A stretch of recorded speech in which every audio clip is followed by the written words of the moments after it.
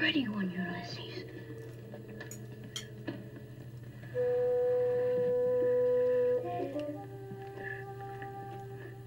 There it is. Hello BookTube, I'm Sean the Book Maniac. Welcome back to my channel. Here I am with another Friday Reads.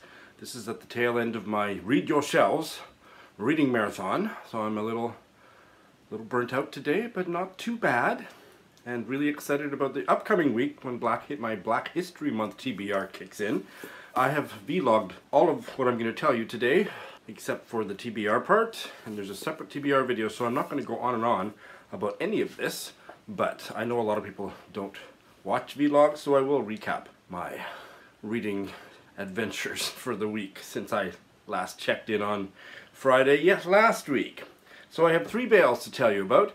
2 of them related to Read Your Shelves, so for me, Read Your Shelves is almost always has a sizable Bail Your Shelves component, and the first one, no big surprise, was Crudo by Olivia Lang. This was awful. I bailed on page 6. I'd forgotten that I read the first paragraph. Well, I usually read the first paragraph on my haul videos, and I hated the first paragraph, and that set the tone. But I did give it till page 6, so I gave it an honest try. The writing was disgusting, and so was the protagonist. There was no way I was spending 130 pages with that person. That one was supposed to be for the cover by category, and so its replacement I also bailed on. Who Was Changed and Who Was Dead by Barbara Commons. This is like a 1950s novel about a family in Britain, and there's a flood in their house and they don't seem to notice. It kind of read like a cross between the Munsters in terms of character development and a really bad Wes Anderson movie, so I wasn't caring a rat's ass about anything and bailed after about, I can't remember, 20 or 30%. Toast! Nice cover though. So, cover buys. Did they work? Well, not this week. So I'll try to remember to tell you what the replacement cover. No, it didn't work out very well either. And not specifically related to Read Your Shelves, I bailed on Don Quixote. Go me! Go me! I'm so glad I read the first 10%. And then it's kind of like the Jeeves series by P.G. Wodehouse. It's the same story over and over again. It's the precursor to the sitcom. It's probably the genesis of the sitcom. Silly characters doing silly things and not growing or changing in any way. I'm done. The last 10% I was skimming more and more and more, and all the footnotes to 13th century chivalric texts. Now, there were a couple chapters that the format completely changed, and it was an embedded story about some tragic love story or something, and those were much more interesting, but there was no way I was going to keep going for however many 100 pages. So I'm done. Another notch on my belt. Another classic text that I bailed on. So those were my bails. So now let me tell you about the 4 books that I finished for Read Your Shelves. And those 4 plus this one, which I talked about last week, were the 5 that I finished to complete the top row. I will put the crossword puzzle back up just for Southern Biscuits to enjoy. The first one is a novel from the Slovenian part of Austria. Angel of Oblivion by Maja Haderlap, published in English in 2016, translated by Tess Lewis. This was a 5-star read, my 3rd 5-star read of the month. And I loved it despite some notable flaws, which, no matter how critically I read, would not budge me off a 5-star love for this book.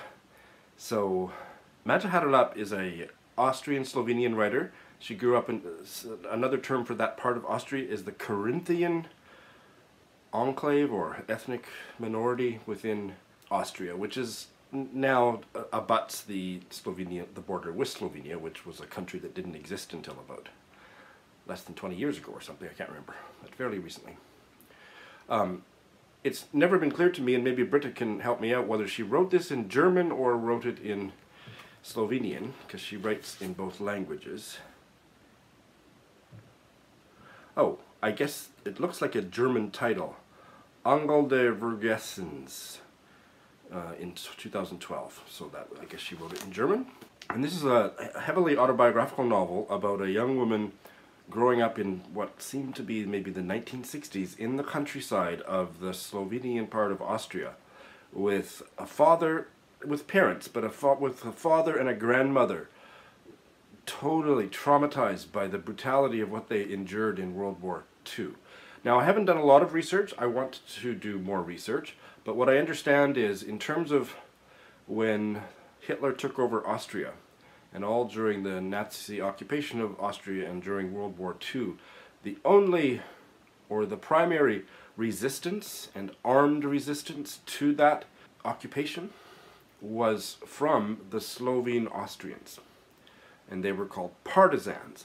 Now, I may not have that correct, but that was my understanding just from reading this book and a little bit on Wikipedia. Anyway, this young woman, she's about 10 or 11 when the story opens, I believe, and her father is so psychologically wounded with classic PTSD stuff. He's suicidal, he's an alcoholic, and otherwise, you know, tries to be a good family man and works very hard on the farm and doing logging or something like that in the forest. But he's just a deeply wounded man. The girl's grandmother, her father's mother, she actually went to the camps. So her husband, who's dead in this present of the story, had been a partisan. And because of that, she got dragged to Ravensbrück and was there for years. She has dealt with her trauma a lot better than her son. That's all I'll say about the story. The characters were, I think I'm going to do a full review. The characters were incredibly vivid, especially the father and the grandmother. The grandmother, she has a lot of folk cures for this, that, and the other thing, mental illnesses and physical problems, physical illnesses, and she comes across as just a really open, loving, fun, and irrepressible survivor. I absolutely loved her. She's a strong contender for my favorite character of 2019. There were things about it, I thought, in places the writing or the translation was uneven. There was some breathtakingly beautiful descriptions of people and places and emotions, but there was also, I felt the less successful part of the novel was the protagonist as she grows up and becomes an adult and becomes a writer. The writing about that and the navel-gazing about all that, the reinvention type kind of writing, was quite clunky in places and not a joy to read. But none of that budged me off. Absolutely loving this book, and I recommend it extremely highly. I also finished Houseboy by Ferdinand Oyono. Yesterday's vlog I kept saying Ayono, but it's Oyono. Ferdinand Oyono, a Cameroonian writer who later became a diplomat and was written in the 1950s, published in French in 1960, and then the English translation after that. English translation into English, 1966, by John Reed. I really like this novel. It started out really evocatively with a Cameroonian man visiting neighboring Spanish Guinea, which is now Equatorial Guinea, I believe, and them getting word that there was another Cameroonian in the village or nearby through some drum signals that was dying, and so they go through the night, through the woods or through the jungle or whatever, and to find him and speak to him for just a few minutes before he dies. And then the Cameroonian guy in that first chapter is given this dead man's journals, and that forms the rest of the book. Now, the journals were not nearly as literarily interesting as was that opening chapter, which was just gobsmackingly engaging, but it was still a really good novel. It wasn't a literary masterpiece like Achebe's Things Fall Apart or Watayongo's Weep Not Child, but it was still a really engaging, powerful story about that guy who died. He was a houseboy for the white Frenchmen that had control of Cameroon at that time, and they treat him with murderous abuse. Yeah, a powerful story. I really liked it. I'm not going to repeat the rant that I gave on my vlog from, I believe it was Wednesday of this week. If you want to see me in full rant mode about this book, you can look it up. But I will tell you a little bit about what made me so angry. This is a novel from Colombia, Carolina Sanin's The Children, translated from the Spanish by Nick Caster, and published in English 2017, I believe. This was the replacement cover by, and while I didn't bail on this, and I'm glad that I finished it, I was deeply disappointed by the end because it was sailing at a 5-star read right until the penultimate chapter. So, in a nutshell, this rather unusual single middle-aged Colombian woman finds a boy outside her house one night and then takes care of him. And the story's not that simple. There's a bunch of bureaucratic stuff, but she is basically eventually given custody of him. And he's a little bit odd too, but the connection between them was fascinating, and the writing, the translation was just gorgeous. I loved it. And, you know, they're both unusual people, and he doesn't want to talk about, he's 6 years old, I think, when she finds him. He won't talk about or doesn't remember anything about his past. And the story gets weirder, but in a really emotionally compelling way. And I was just carried along by the writing and the images of the whales and the stories they told each other. And he was just not adorable in a Disney movie way, but he was really quirky. And they were both so fully developed. Like, she was kind of like out of a Barbara Pym novel, and it was sometimes amusing, often very moving. And then his behavior becomes a little weirder at the end, and so she goes and looks up an astrologer that she'd had one consultation with 2 decades... Oh, the rant's coming, I can't control it. And that she'd had one consultation with 2 decades before, and there's a fucking 20-page chapter about all the Looney Tunes bullshit the astrologer tells her about the boy or about her, and it ruined the novel. But because I had enjoyed it so thoroughly up until that penultimate chapter, I still gave it 3 stars. But what a hokey, ridiculous, fucked up, infuriating ending! I also finished Haruki Murakami's South of the Border, West of the Sun. And this was first published in English about 1998, I think. 4-star read. I quite enjoyed it. This is, as I said in yesterday's vlog, this is the first Murakami I have read since I became aware of how many women don't like his books and don't like his female characters. And so I was reading it, really paying close attention to that, and I can see that critique very much in this book. And I now have a working theory that I will be testing as I continue to read more Murakami, both rereading stuff I've had read years ago or reading new stuff, that there's always this aura of mystery about the women. They are inscrutable, they're unknowable, and are they actually here, or are they a figment of the protagonist's imagination, or do they exist on another planet, or all that stuff, right? That I like that woozy, but I also now have a working theory that it's because Murakami can't really get his imagination inside the head or the soul of a woman, that he makes them all mysterious so he doesn't have to even try. So very much was thinking that, and it was pissing me off in places. The protagonist was a sexy jerk. There's one sex scene, the climactic sex scene was pretty hot. But mostly because of the woman and what she wanted to do. So no thanks to him, except that obviously he was the kind of guy that she and maybe myself might want to do those things to. But I have to say that I thought the ending was emotionally powerful in a way that really confronted the protagonist and maybe Murakami's own obtuseness about women head on in what the wife confronts her husband about at the end. It really worked for me, so that made it a 4-star read, so I enjoyed it.